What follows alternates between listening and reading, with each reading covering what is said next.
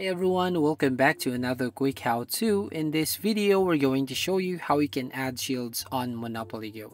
Well, if you're going to look at your showroom, so we're going to tap on the shields at the top right, and basically here you will find your showroom. And currently, I have equipped my Defender, which is the first shield that you're going to use if you are new with this Monopoly Go. But basically here you can collect new shields. As you can see here, you can fill the shield plate here on the showroom. So if you want to add more shields on Monopoly Go, well, basically you have to play more on Monopoly Go.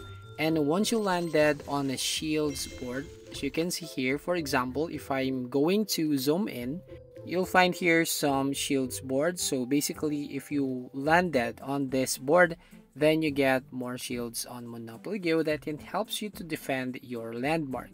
Now the other way here to get a new shields here is by joining some tournaments on Monopoly Go.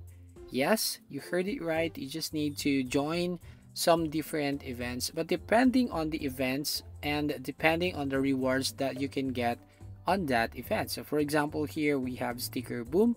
So at the moment we have this tournament, and once you join this tournament and you win some prizes or rewards, including the shields. So yeah, basically you just need to play more on Monopoly Go. Make sure that you have the enough dice rolls so you can play more and get some shields on Monopoly Go. So that's the two ways on how you can add shields. The first one, play Monopoly Go and land on the shields board.